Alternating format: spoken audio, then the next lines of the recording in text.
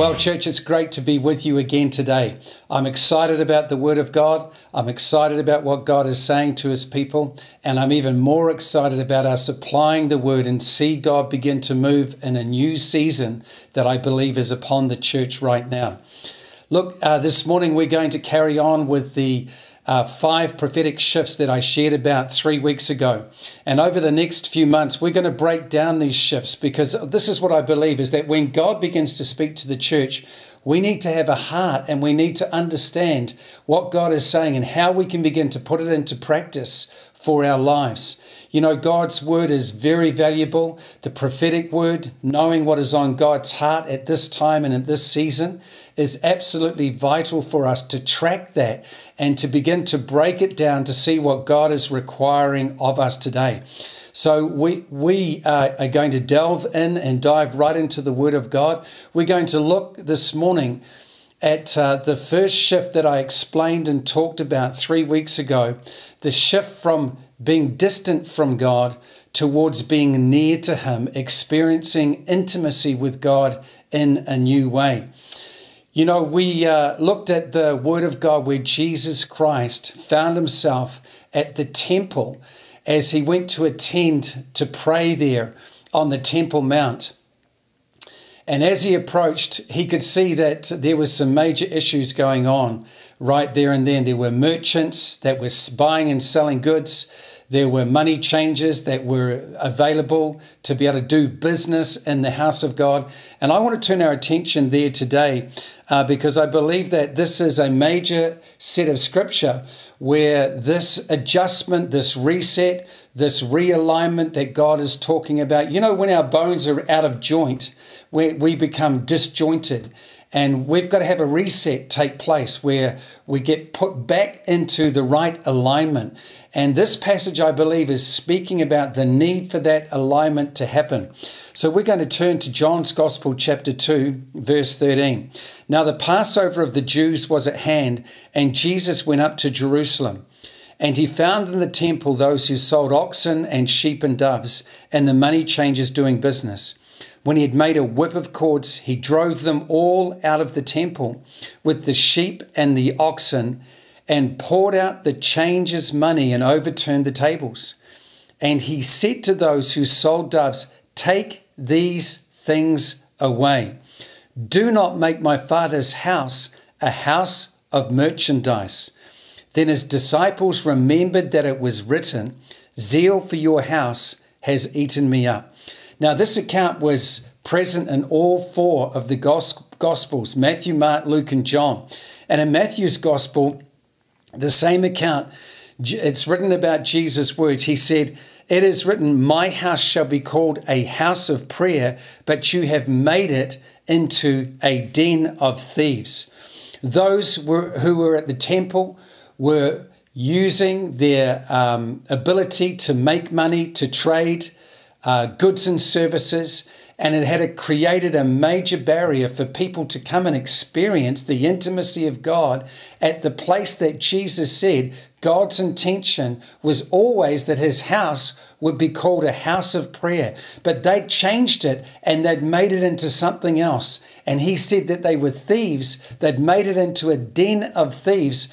So these people had created a barrier between God and His people. And that's what I want to talk about today, this shift of being distant from God and drawing near to God and experiencing the intimacy of God will only happen when we're able to identify, as Jesus had done, these merchants, these money changers had become a barrier for God's people to experience the presence and the power of God in the place of prayer. You know, Jesus states in His original intention that this house was always to be a house of prayer, a house of connection to the Father, a house of intimacy with God. It's supposed to be a house where they could draw near to God and experience God drawing near to them. But instead, they were being robbed of relationship with Jesus. Nowhere else do we see the anger and the wrath of Jesus other than in this account of literally making a whip of cords, a handmade whip, which he used to chase these merchants and money changers out of the temple courts. And so we can see that God's people here were being lied to and they were being stolen from because of this barrier that had been erected right at the entranceway where they were to go and experience God in the house of prayer today. How did Jesus feel about this? Well, we see he's angry, he's upset, he's demonstrative in how he handled this situation. And I believe that that's how Jesus is right now. I believe that's what he is experiencing in his heart with the many barriers, the many lies that God's people have been told by the enemy and the father of lies, Satan himself. These barriers are stopping and hindering God's people from drawing near to the Lord and to experience closeness with him, to experience intimacy with God, to experience what God always intended, a close, intimate relationship with the Father because of what Jesus has made available to us.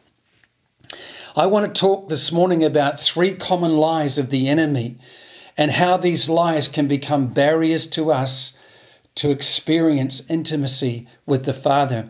And the first lie that I want to talk about today is simply this. Number 1 is serving God is all about what I can do for God.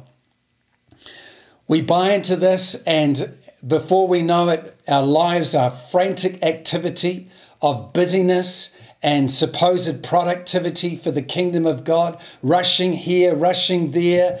I believe right now the world has a sickness. It's called hurry sickness. We're always about the next thing, the next thing, the next thing that we can do for God.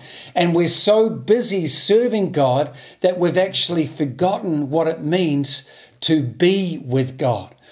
And so as we come across this lie, we can see that there's an account in Scripture that perfectly illustrates this. Not only is it a perfect illustration, but it's Jesus himself in the middle of this story. This account that took place with 2 sisters and a brother, Mary, Martha, and Lazarus, that Jesus used to often visit. And he would go and he would stay with them at their house. And this account that we're about to read is Jesus himself going to visit this family and going inside the doors of their home where he would experience their hospitality. We find the story in Luke 10, beginning at verse 38. Now it happened as they went and entered a certain village, a certain woman named Martha welcomed Jesus into her house. And she had a sister called Mary, who also sat at Jesus' feet and heard his word. But Martha was distracted with much serving. And she approached Jesus and said, Lord, do you not care that my sister has left me to serve alone? Therefore tell her to help me. Verse 41. And Jesus answered and said to her, Martha, Martha, you are worried and troubled about many things, but one thing is needed, and Mary has chosen that good part which will not be taken away from her. You and I, if we've been Christians for a while, we've probably seen this scene and this scenario played out many times. Meeting in homes, meeting at church where there's a meal being put on, and it seems that there's a certain few that are busy in the kitchen running around preparing the meal for everybody else while everybody else is sitting around fellowshipping, talking about the Lord, experiencing the closeness of the body of Christ to one another. And so this is a common scenario that we see. But what I find interesting here is that the word in John talks about specifically that Jesus tells Martha that she is worried and distracted with many things. And it's interesting, the word distracted means having one's thoughts or attentions drawn away, unable to concentrate or give attention to something. Martha, Martha, you're worried and troubled about many things, but one thing is needed, and Mary has chosen that good part which will not be taken away from her. We're often faced as believers, as followers of Jesus, with 2 choices. The choice to get distracted and be drawn away from keeping the main thing, or actually being focused, being on target, and keeping that personal, intimate relationship at the front and center of our lives. And we see the story is so well illustrated by Martha, who's got distracted, who has moved away from that which is the most important thing in all of our lives, which is not our activity, our busyness of our lives serving God, but keeping front and center what Mary did, sitting at the feet of Jesus and being able to rest in the presence of God, to be refilled, rejuvenated, to receive the touch of God, the presence of God upon her life. Something that Jesus says himself is the one thing that is needed in all of our lives. And she chose that good part, which will never be taken away from her. You see, relationship with God will never be taken away from us. As we build relationship, it can't be robbed from us. We've banked it. We've put it in the bank. We've invested. Every time we draw near to God, we've made an investment in our relationship with Jesus Christ. Sitting at the feet of Jesus is never wasted time. You know, we've sold the lie that, you know, we should be out being busy, being productive, doing works of service for God. And I believe in works of service. In fact, Ephesians 2:10 says that there are good works prepared in advance for every believer to do, but not at the expense of my personal relationship with Jesus Christ. When we settle for knowing about him rather than knowing him, we're being robbed of a relationship with God.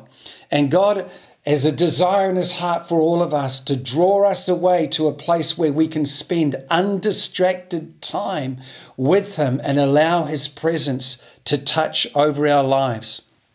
You know, when we invest that time with God, this is what takes place with us, is that an ordinary moment and an ordinary day, through one touch of the Father, one touch of the Holy Spirit in our lives as we spend time with God, can absolutely turn an ordinary day into an extraordinary moment in our lives. I've found over the years in my life where I've struggled with certain issues, and as I've spent that time drawing near to the Lord, one touch of the Master, and I find that my life can be completely changed in that one touch moment that I have with God. And my ordinary day has just changed into a supernatural, extraordinary day as I've banked and invested and made time to draw near to God, to experience an intimate moment with him where he's touched something deeply in my heart. You know, sometimes years and years of counseling, not that I don't believe in counseling, I totally believe it. You know, his name is Counselor. He should be called Wonderful Counselor.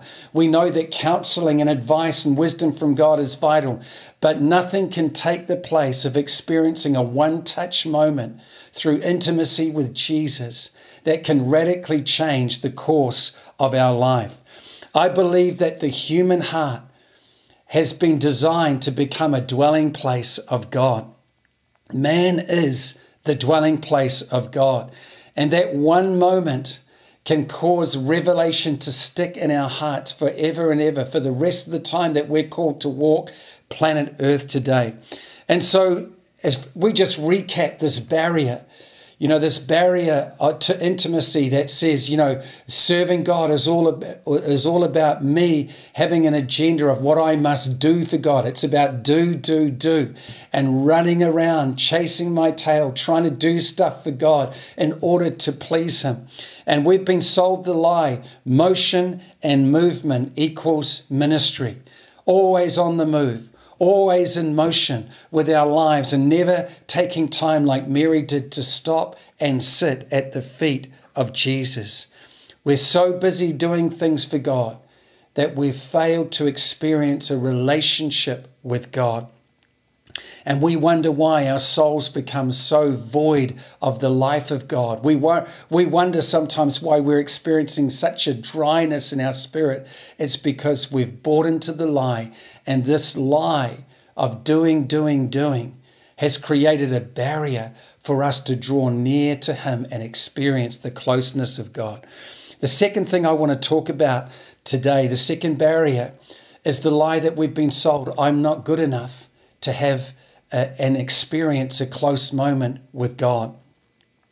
You know, it's this lie that's destroyed many relationship, many a family moment as children have experienced, as young men have experienced a moment of displeasure or disappointment from their fathers.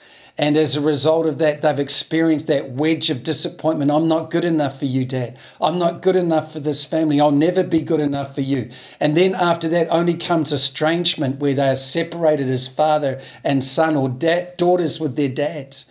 You know, in our teen years, there's many incidences that often take place that can cause separation for years and years afterwards, as we experience the brunt of our parents' displeasure and the disappointment of that. And sitting in our spirit from that day on is this lie that's in there. I'll never be good enough. When can I ever be good enough to make someone else happy? And this sits over us, you know, and it's a subtle lie. I tell you why it's so subtle. It's subtle because of this. Is that we know that the truth is that Isaiah said there's none good, no, not one. All have gone like sheep, have gone astray. We know that Romans 3:23 says, for all have sinned and fallen short of the glory of God.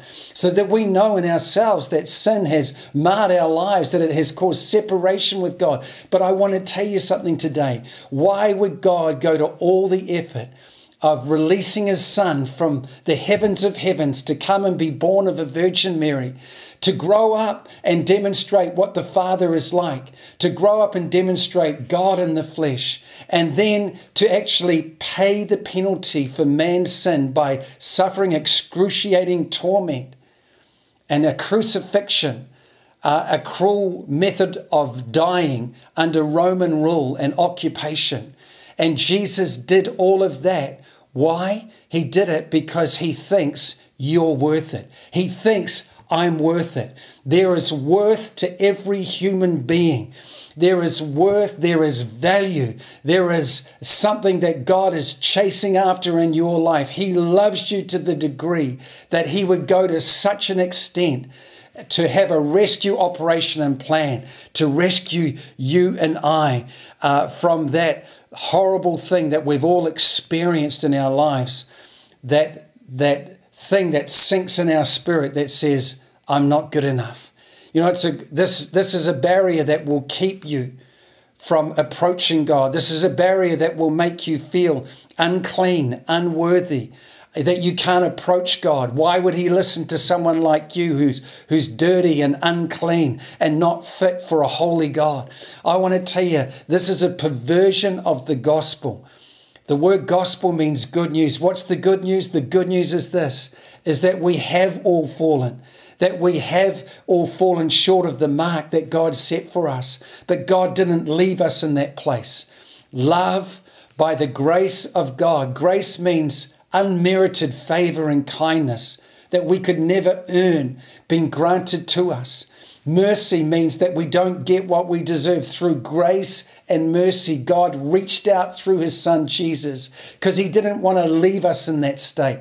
He didn't want to leave us in that condition of not knowing and not experiencing the love of Father God within our lives.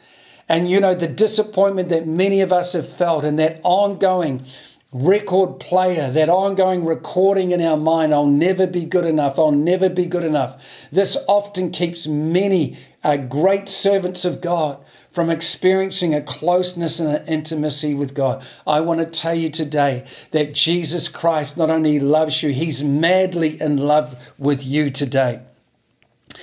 You know, we can bank on God's grace no matter what. You know, the Bible says, though I fall, I will not be utterly cast down, for the Lord upholds me with his mighty hand. And there's a great story in the Bible of a father who had two sons. The older brother was faithful, stayed at home with his dad on the farm. The younger one was a rascal, a rebel. He wanted the fast life. He asks his dad for his inheritance before he dies. He takes all the money. He runs to a far country. He wasted on prodigal living, and he spends everything, and he comes to the end of himself feeding a herd of pigs in a pig pen, where he even begins to desire the very food that he's feeding these pigs. And he has a moment at the rock bottom part of his life where he realizes that even the paid servants in his father's house are experiencing a way better life than him. So he makes his mind that he's going to go back to his father and he's going to ask for grace. He's going to ask for mercy, that that his father would give him another opportunity. So he heads back. His father's waiting for him. He embraces him. You see, Jesus was telling in the story a picture of what the Father's heart is like for each one of us. Oh, my friends, we could not get it more wrong, saying, I'm not good enough to have a relationship with God. Through Jesus Christ, God has made a way for us to experience the eternal, everlasting love of the Father. He put a ring on his finger, sandals on his bare feet. He robed him with a beautiful garment, and then he killed the fatted calf and had a party for his son who was lost and now is found. That's how God feels about us when we return to him. He's there waiting with open arms to receive us back into his heart. God so desires that intimacy with us. And I want to tell you, God can break this off your life, this mindset, this spirit that tells you that you're not good enough, that's stopping you from drawing near to God because you think he doesn't want to hear from you anyway. Nothing could be further from the truth, friend. Like this prodigal, lost son who returned, the father was there to love on him, lavish on him. You know, the surprise in this story is the attitude of the older brother. And I believe this is a picture of somebody who's never been healed of that drop in his spirit that says, I'm not good enough. This boy, the older brother, had stayed with his father all those years. And through all those years, he served him faithfully. But you know what? He never had intimate relationship with him. Because when the father lavished attention on the lost, rascal, rebel son, he got angry and he got mad. And sometimes some of us think, yeah, that seems unfair. That doesn't seem right. He was a good boy all those years. But you see, even though he was in his father's house, he never experienced intimacy and closeness with his father. He complains to his father. He says, I've been with you all these years. You've never killed the fatted calf for me. You've never thrown a party for me. And you know what? In Luke 15, it says this. It says, this is the father's response. And these are Jesus' words in verse 31 of Luke 15.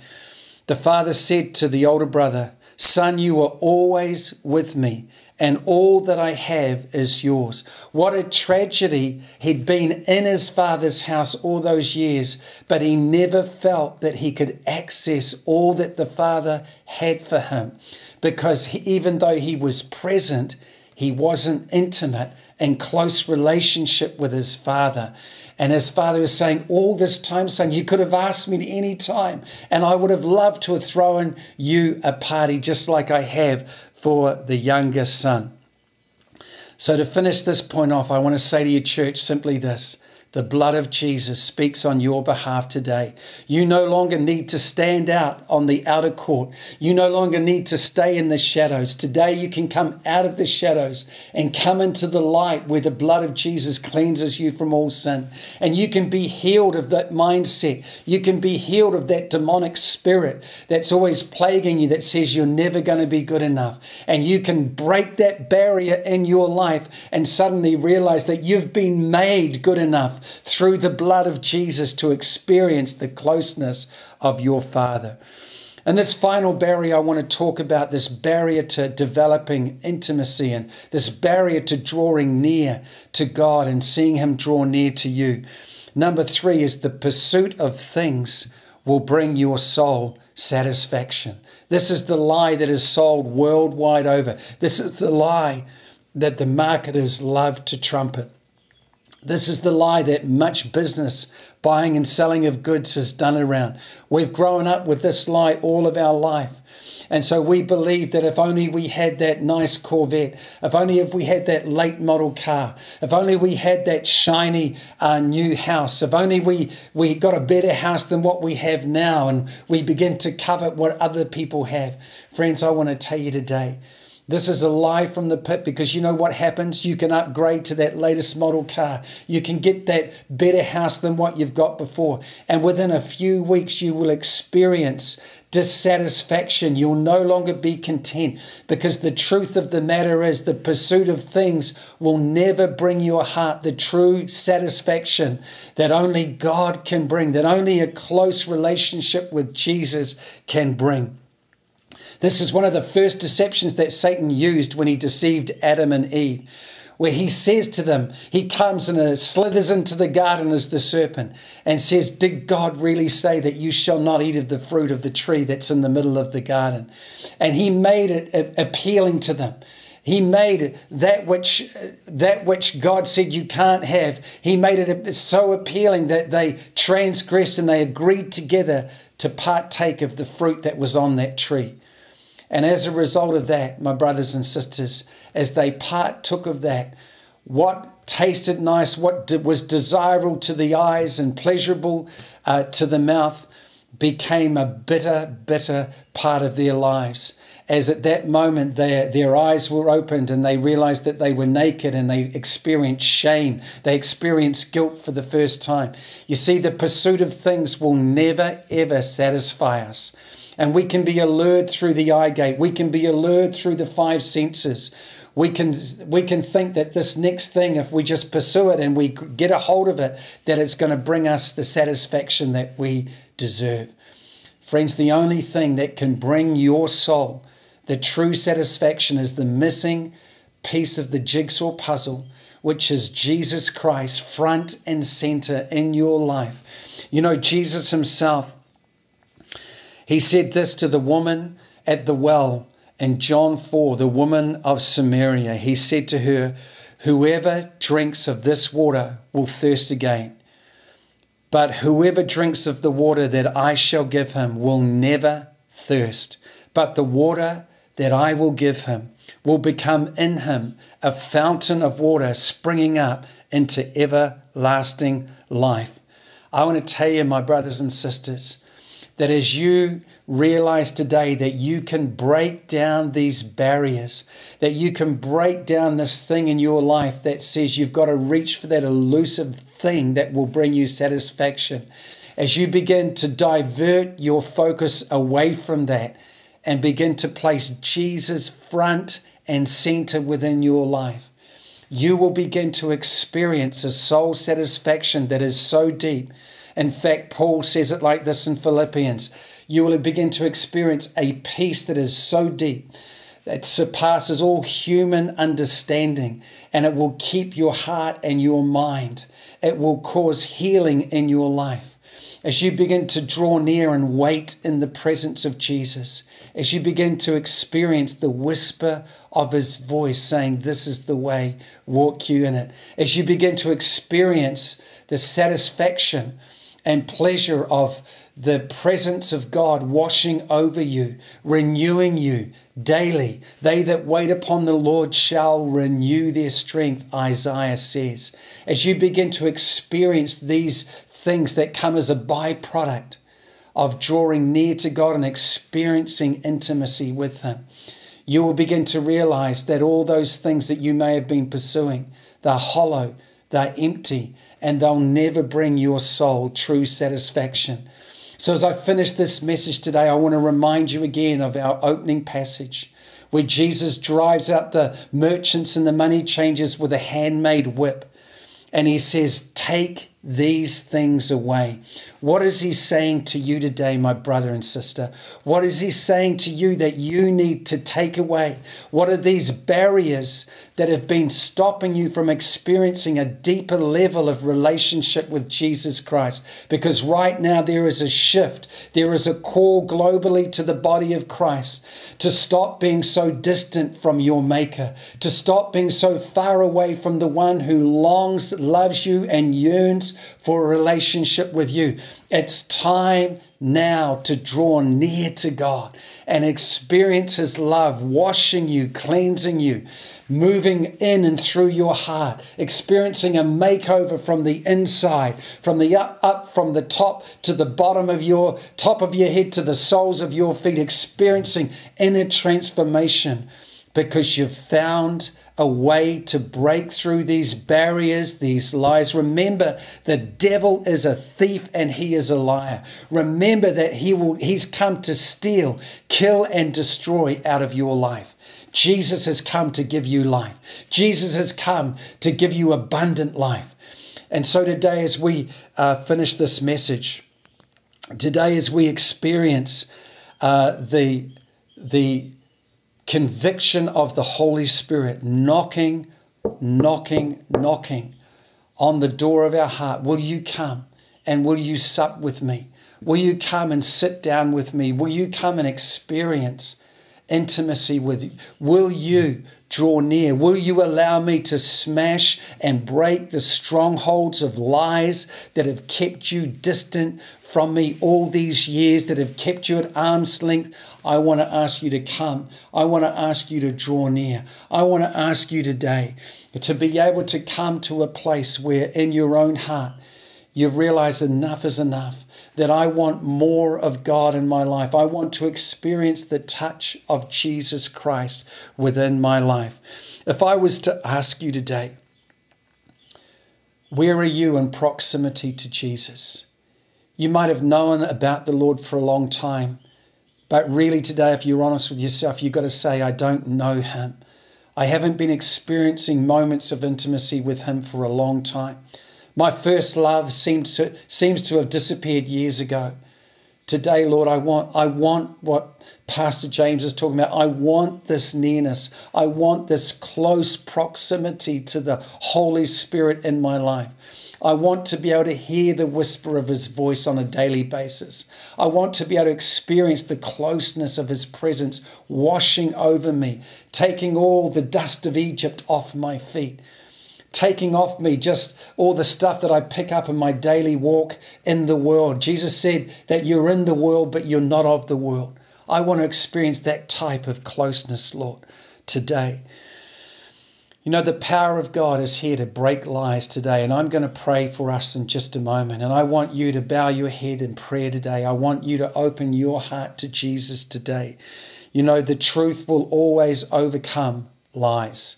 Jesus said, when you know the truth, when you experience the truth, when you experience him, Jesus, when you experience the closeness of him within your life, you will know and you will understand what it means to be a free man and a free woman, because the truth will set your soul free today.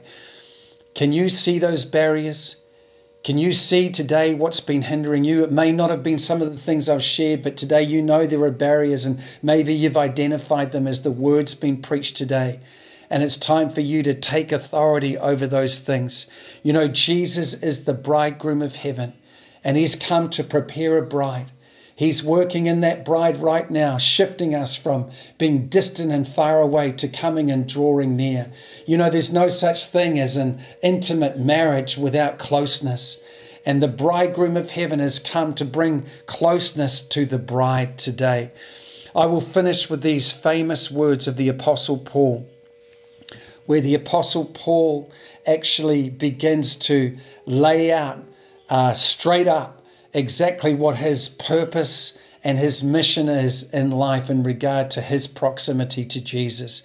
And he says this in Philippians 3 verse 8, "Yet indeed I also count all things lost for the excellence of the knowledge of Christ Jesus my Lord, for whom I have suffered the loss of all things, and count them as rubbish, that I may gain Christ."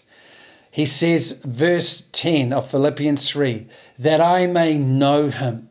Friends, that was the objective of the Apostle Paul, that I may know him and the power of his resurrection, that I may know him, that I may experience the intimacy of a close relationship, that I may know what it's like to have drawn near to the Lord and experience the closeness of him drawing near to me. This is a shift, friends. A global shift, I believe, in the body of Christ, where Jesus is saying, I'm now calling my bride to come near and draw near. I'm calling my bride to be filled with fresh oil, to have their lamps filled and fueled and ready for the return of the bridegroom, who will come at an hour that others aren't prepared for, except for those who have readied themselves. The bride has readied herself for the return of the bridegroom. So church, today I would like to pray with you. Would you just bow your heads and close your eyes for a moment?